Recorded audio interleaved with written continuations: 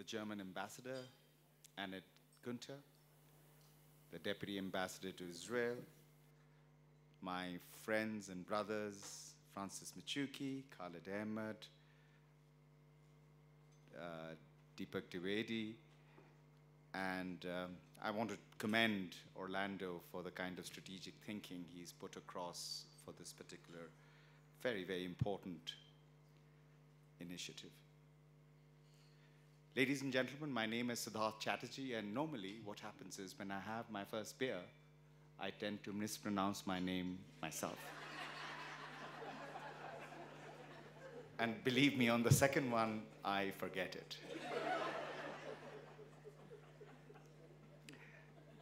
Back in 1965, the United States of America was in the midst of a war with Vietnam. There was a president called Lyndon Johnson. India, my country, was at the cusp of a famine. Close to 1 million people used to die a year, and that's the average. So what he did was he mobilized about 600 ships full of food and maize to be sent to India because India had a major shortfall. And what happened at that time was he said that we need to deal with the scourge of hunger and famine in India like we are fighting a war. And that's what the United States of America did. And they sent a mathematician by the name of Lester Brown. And this mathematician started looking at what is it that could be done to transform this. So he did the calculation, and that's what the calculations led to 600 ships of maize. But what it led to was the thinking that why not look at transforming this rather than keeping an entire nation state with such a massive population in a state of dependency. And that started what was termed as the Green Revolution. And the Green Revolution, the term came from the USAID administrator in 1968. And that is what started a transformative effect. So I was having a conversation with the governor of Homa Bay, Cyprian Aviti, a dear friend of mine. And he was saying, oh, Sid, we have these major problems in Suba sub-county, and there's a lot of adolescent pregnancy, high levels of HIV, all kinds of problems. So I said, Mr. Governor, what's the population of that county? He said 110,000. So I said, Mr. Governor, with due apologies, 110,000 in my country is an extended family.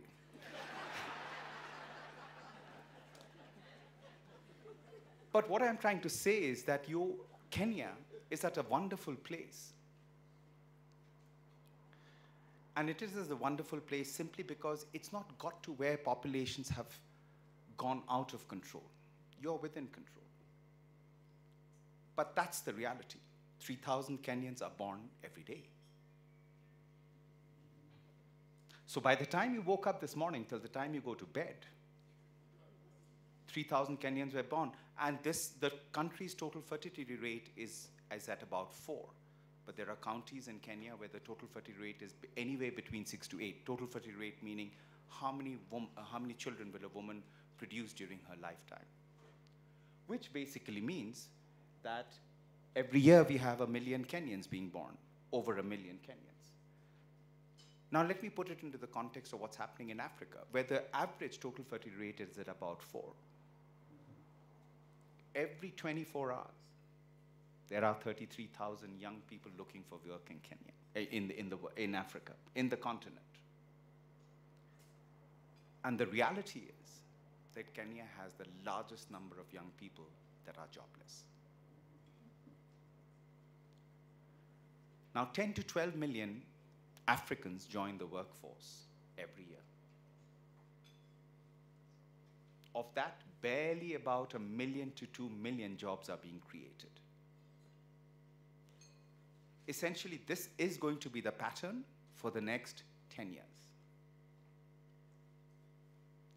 So Kenya needs 1 million jobs per year for the next 10 years in order to cater for this youth bulge.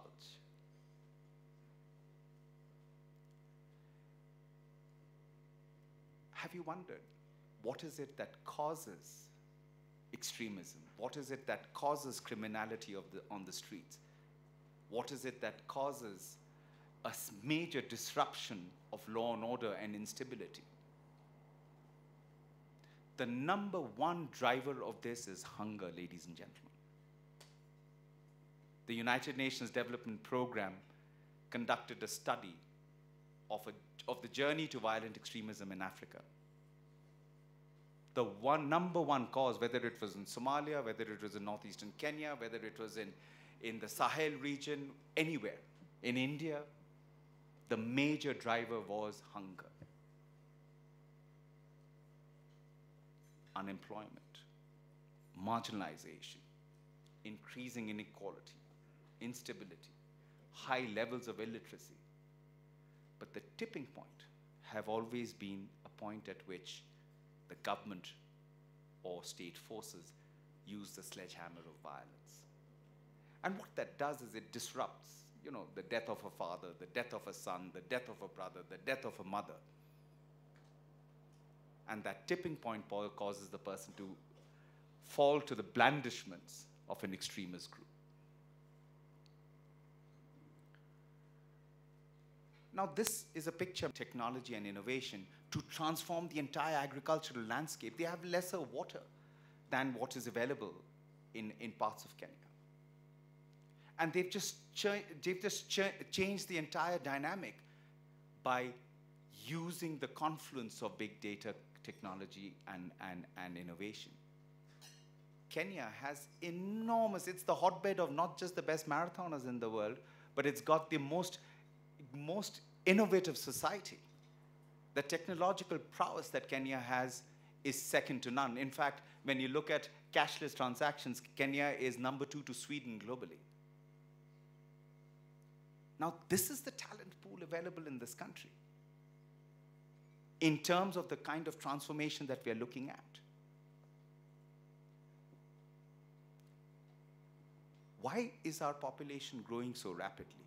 Let me put that into some context because it's important. Kenya had the same population as Sweden in 1956, 7 million. Sweden today is 10.5 million. Kenya is 46 million. By 2030, Kenya will be 65 million.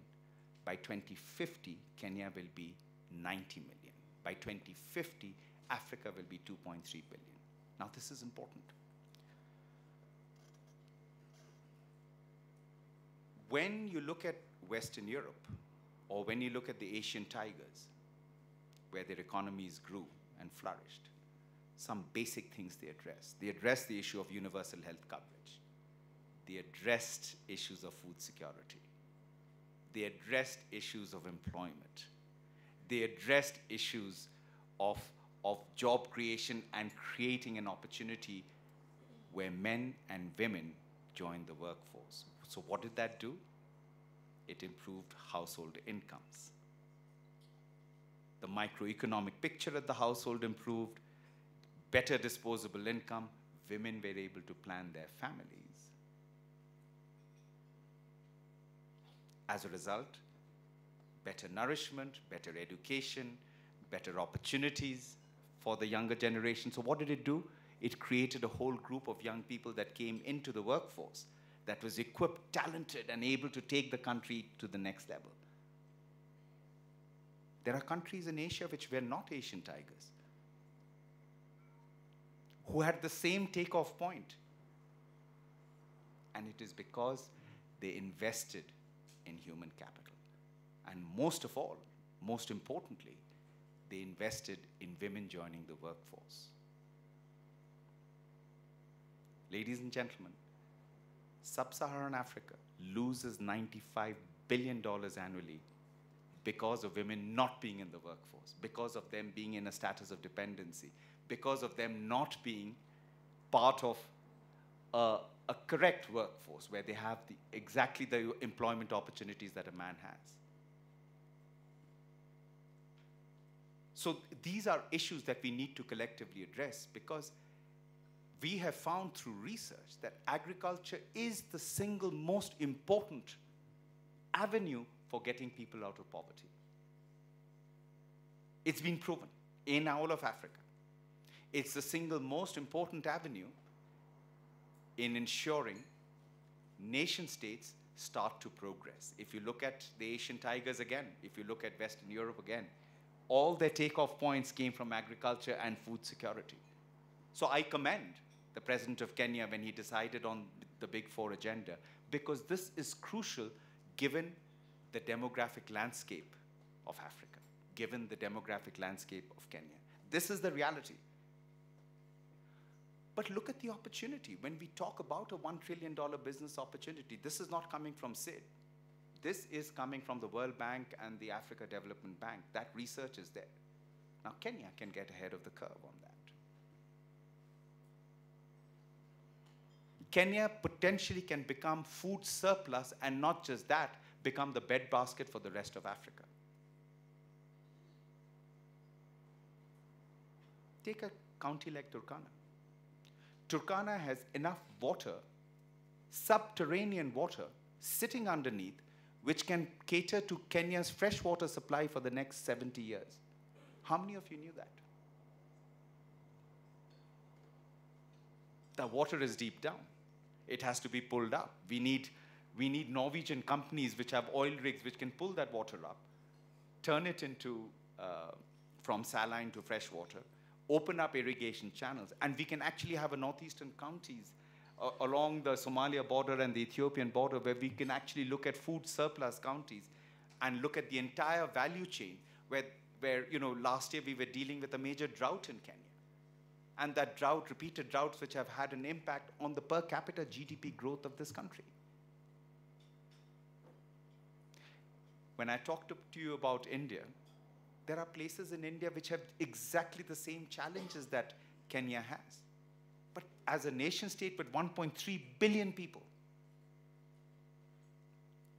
people don't have issues of famine there.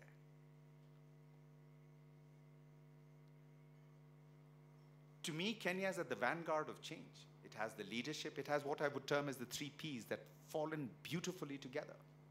The political will, the right public policies, and what it needs is the orthodoxy of partnerships from the public sector to the private sector to governments and all that. Europe needs Africa in terms of its markets. That's exactly what happened with the United States post-Second World War when the Marshall Plan was implemented in Europe. It opened up a market landscape and alliances which transformed Europe but transformed the American economy too. This is that moment where Europe needs to start looking at Africa as a market space, as an equal partner, not for aid, but to look at the model of aid and trade that can work together. To me, I have been quoted in several newspapers to say that I see Kenya as a beacon of hope. It is. It has the ability to have that transformative effect, to be able to drive that change. Its young population needs to embrace the reality that today, the average age of a Kenyan farmer is 61. The average age of a Kenyan is 18. How do you make that 18-year-old believe that farming is attractive? And that happens when in India, again, back in the 60s, the government started a clarion call called Jai Jawan, Jai Kisan. And Jai Jawan meant salute to the soldier. But Jai Kisan meant salute to the farmer. So they equated the dignity of labor between a soldier and a farmer.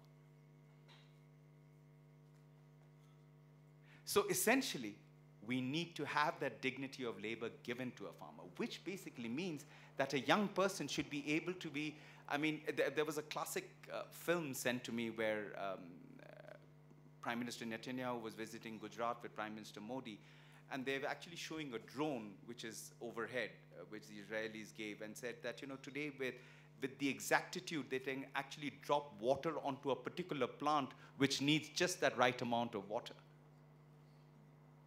It's like precision bombing, but you're using water to ensure that you grow your food crops. So we are not creating anything new. The technology is there. It's here in Kenya. What we need to do is embrace that change. What we need to do is tell our young people there is a potential, there's a dignity of labor, there's an opportunity for you to grow rich. Because the reality is that Kenya is at the cusp of a demographic dividend with a median age of 18. With a median age of 18, as the country starts to grow, by the time we come to 2050, the demographic dividend would have shifted. So if you look at Western Europe or you look at the Asian tigers, they've all aged. The median age of Sweden is 47, while the median age of Kenya is 18. But Sweden grew rich before it grew old, which is exactly what we need to be doing here, is getting rich before we grow old. And the opportunity that agriculture gives us is the fastest means of getting there.